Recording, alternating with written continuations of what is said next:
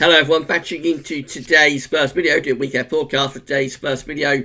So, as always on a Saturday, we're having a detailed look at the weather for the week ahead, and it's going to be a very unsettled start to this weekend forecast. All eyes going to be on Storm Dennis. We have weather warnings galore at the UK Met Office for wind and rain for the next 24 to 36 hours or so. So we're going to have a real battering of strong winds, and also with this one, as opposed to Kira, we're also going to have some very heavy rain as well, and there will be problems with flooding, I think, as a result of Storm Dennis. So the early part of the weekend forecast is actually the most important part, and then the rest of it, just was generally quite unsettled, will be turning a bit drier down in the south, I think, through the week.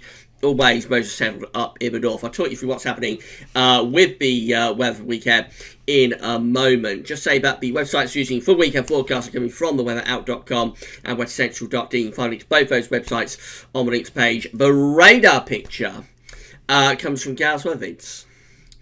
Right, so and the second video coming up this afternoon will extend out beyond the weekend forecast time frame.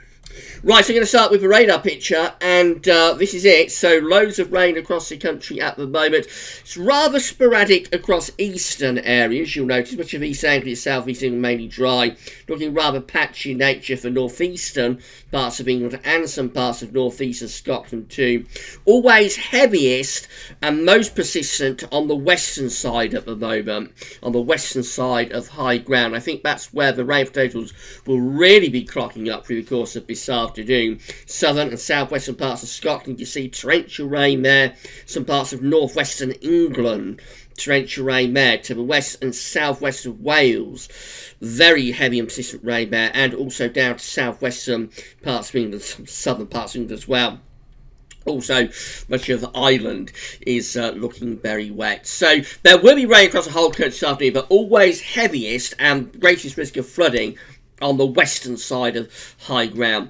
So this is being driven in as well by very strong winds. Also, this is how the structured pressure map is looking for today. Low pressure to the south of Iceland, very deep area of low pressure. This Storm Dennis, of course, and these tight backed isobars indicating the strong winds are going to strengthen further through the afternoon and into this evening. So nasty afternoon coming up, wet and windy across the whole country, outbreaks of heavy and persistent rain for many of us. A safe risk of flooding on the western side of high ground, all being driven in by these strong to gale force or severe gale force west to southwesterly winds. Winds will be falling a little bit lighter across Scotland later this afternoon, but for England and Wales in particular, very windy afternoon with gusts going up to around 40, 50, 60 miles an hour well inland. Around coastal areas, 60, 70 mile an hour gusts, certainly possible maybe 80 miles an hour around some parts of coastal Wales and southwestern England as well. So really wet and windy afternoon, and despite all that though, it is going to be mild. So despite Storm Dennis, at least it will be mild, with temperatures ranging from 8 to 13 degrees Celsius. 13 Celsius is 55 Fahrenheit.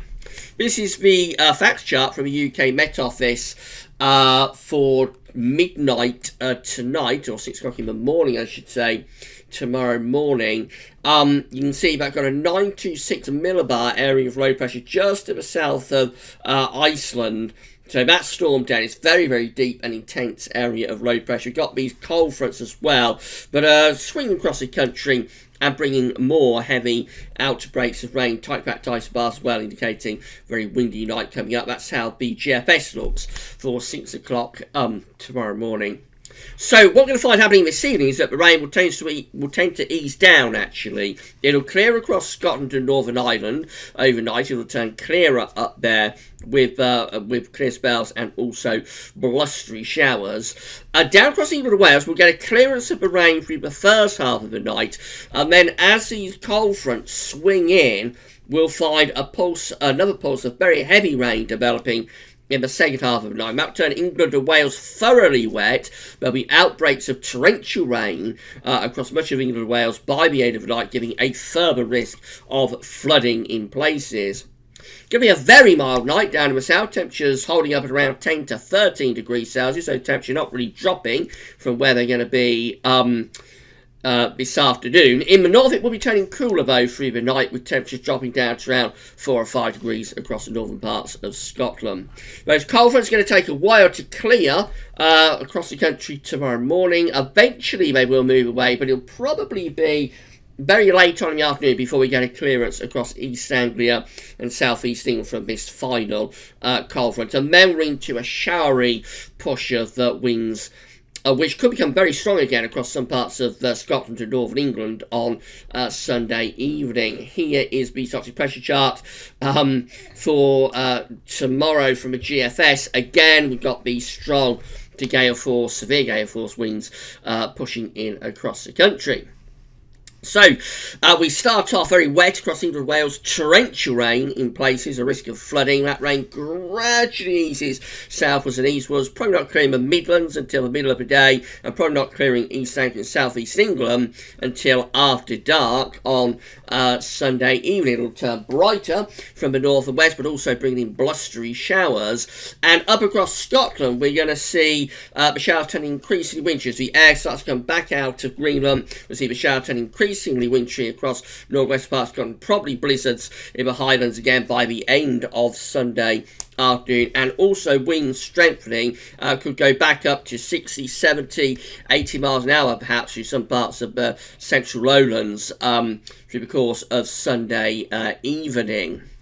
Generally a very windy day across all parts of the country, with gale force gusts likely for many of us. Temperatures in the southeast still very mild at around 10, 11, 12 degrees, but generally turning cooler further north and west you go. So in the north and west, temperatures probably only around 4 or 5, and feeling a lot colder than that in those gale or severe gale force winds. Then we're into Monday. We get rid of Storm Dennis and its impacts finally. We're just into a cold and showery run of northwesterly winds for Monday. So it's basically a case of sunshine and showers. Many of the showers in the north and the west, few if any in the south and southeast. They could merge into longer spells of rain in the north, and it will turn increasingly wintry with snow coming down to low levels across the northern and western parts of Scotland through the day. Also wintry showers for Northern Ireland and northwestern England. It'll be a windy day, not as windy as it has been, but even so, still windy with risk of gale force gusts, particularly in the northwest. Temperatures on Monday will be colder as well. So in the south, we're only looking around 8 degrees, which is about average for the middle of February, to be honest, of the far southeast. In the north, only around 3 or 4 degrees. Again, feeling colder in those winds. Tuesday, again, another showery day with winds in from the northwest, so it's a case of sunshine and showers. Many of the showers wintry in northern and west parts of the country. Few, if any, showers coming into the southeast, but 1 or 2 blustery ones could blow through on those brisk northwesterly winds. We may see a longer spell of rain, sleet and snow pushing west to east across parts of Scotland as well, perhaps, through the course of Tuesday. Temperatures again ranging around 3 to 8 degrees, feeling colder in those strong winds. A slight little transient bump of high pressure for Wednesday will give us a drier, quieter day, although the next low pressure will be heading in towards the country by the end of Wednesday afternoon. So Wednesday starts off mainly dry. There could be a frost actually through parts of the country. But otherwise, we're looking at a good deal of dry weather on Wednesday with sunny spells, just a few showers peppering the coast. And then late on it begins to turn cloudy, wet and windy again across the far northwest of Scotland and possibly Northern Ireland. Temperatures in the February sunshine could reach around 9 or 10 degrees after a cold start. A bit of a recovery in temperature will be taking place. And then we get through to Thursday, and this next weather system will be coming in from off the Atlantic. So we start Thursday with cloud and outbreaks of rain, also quite strong winds across Scotland and Northern Ireland. That band of rain will move southwards and eastwards across the country, probably turning patchier and more showery as it does so, with brighter skies and blustery showers following in to the west. Temperatures ranging from around 6 to 11 degrees. And then we finish up on Friday, finish up the work week I should say, on Friday, looking rather wet and windy again. So the isobars are tightening. It'll be another windy day. Could be gale force winds up in the northern part of the country. Area of heavy rain also affected parts of Scotland, Northern Ireland and Northern England. The rest of England and Wales probably mainly dry, but a lot of cloud. Temperatures should be back into double digits, I would have thought, in most areas, somewhere around 9, 10 or 11 degrees. And then into next weekend, well, Saturday continues to look quite sunshine and settled in the north. Close to this ridge of high pressure across France, southern areas mainly dry, would have thought. A lot of cloud being dragged in on these mild or very mild west to southwesterly winds.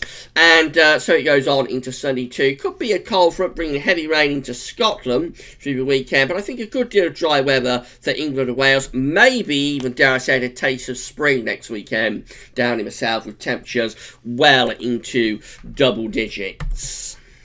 Fine, just having a look at charts, weather outlook. So loads of rain across the country today, really wet and windy, as we've already established, with risk of flooding rains in places. That's Sunday morning, very, very wet for England and Wales. Torrential rain, only gradually easing southwards and eastwards, followed by blustery showers, and they may start to turn wintry up in the north as well. Monday really is a case of sunshine and showers. Many of them will be wintry in the northern part of the country. More showers on Tuesday, again wintry in the northern half of the country. A drier, quieter, rather chillier day for Wednesday. Could be frost early and late, and then more rain advancing in from off the Atlantic through Thursday.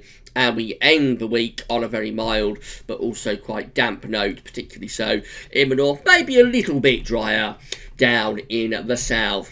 So, in summary, well, it really is Storm Dennis. That's the story through the early part of the week. So, Storm Dennis will bring severe gale force winds and heavy torrential rain. There's going to be a risk of disruption with this storm. So yes, we could see more flooding and we could see more problems in terms of wind damage as well. Check out all the warnings at UK Met. Once Dennis has gone through by the start of next week, we're into a cooler, colder, showering type interlude through the early part of the week, and then probably back to fairly mild conditions in the second part of the week. Wednesday looks like it will be the driest and most settled day of the week, but otherwise another quite changeable week coming up. Right, that's it for Weekend Forecast. We'll be back later on with your week to 10-day video update with all the regular features. Come back for that then. That's all for now though, and thanks for watching.